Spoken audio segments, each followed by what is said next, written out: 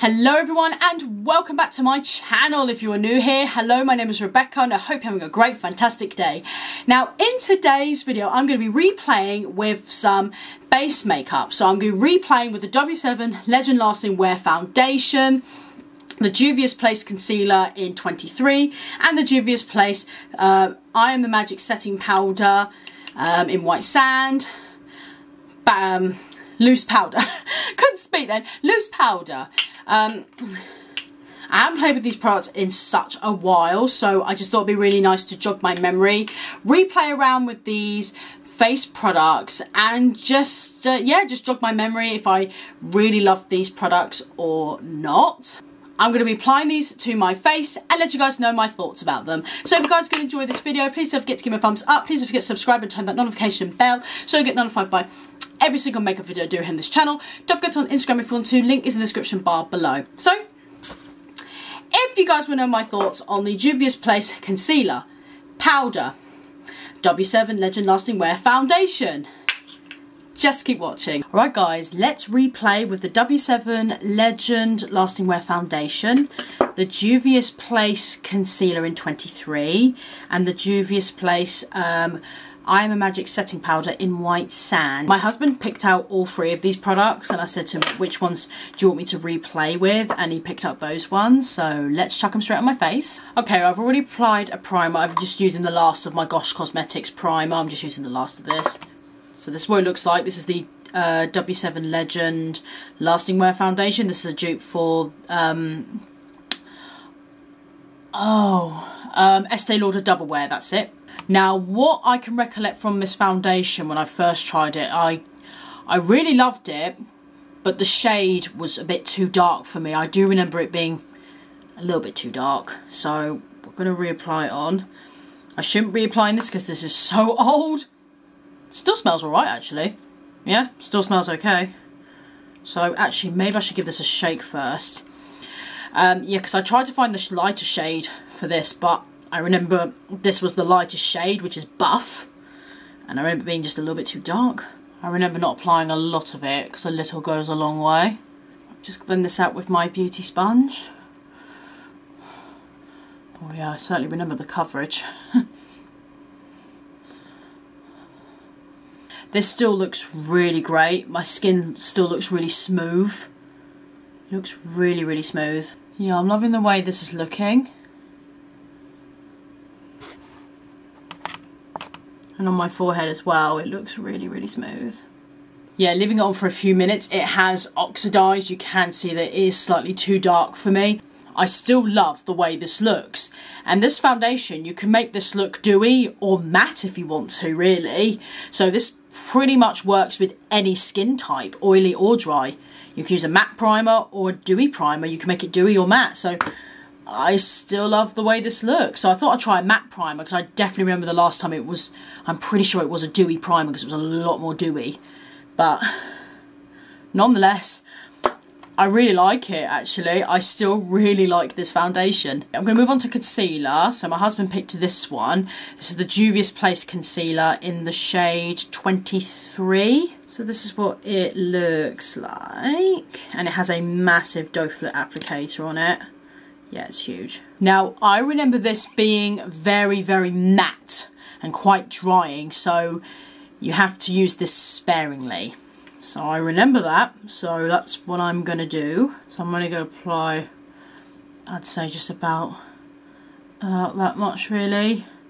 And I'm going to swipe some down here. Right, we will start blending again. Okay, I've just blended it out. The concealer is definitely very thick. A little goes a long way, I'm telling you. You can definitely see it's made my skin a lot brighter, but it's quite thick under the eyes. It's a very, very matte concealer, very full coverage. So if you've got oily skin, you might like this concealer. Yeah, like I said, I've been able to make it work, and I've been able to make the foundation match me better. But I have to use this absolutely sparingly, otherwise I can't use it personally. So yeah, I've been able to make it work. It's a very thick coverage concealer, so just using it sparingly has worked, but yes, I need to be quite mindful of this concealer. So it's not terrible, it's just not particularly my favourite concealer. It's still, I don't feel still my favourite, just got to be a bit careful how much I use. Right, let's do the powder lastly. So this powder, this is the Juvia's Place powder. I'm a setting powder in White Sands. This is what it looks like. Sorry, I've got it upside down. Okay, so let's start setting my under eyes with it, because that concealer's starting to cake under my eyes already. That's how thick coverage the concealer really is. Okay. Just gotta blend this out. Okay, I've set under my eyes, so let's just use a powder puff and get right under there. Right, I'm gonna set the rest of my face a little bit with the powder. Might not be able to set it too much because, yeah, it feels quite matte as it is. So,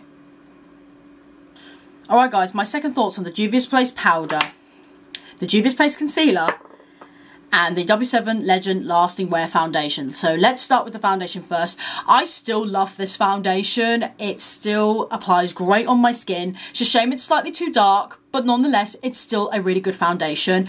Like I said before, you can really custom this foundation. You can make this matte, or you can make this as dewy as you like. So I love the fact this is a multifunctional foundation. Still like this foundation. I still think this is great. Now, the concealer. When I first used this concealer, it was very, very dry. It is full coverage.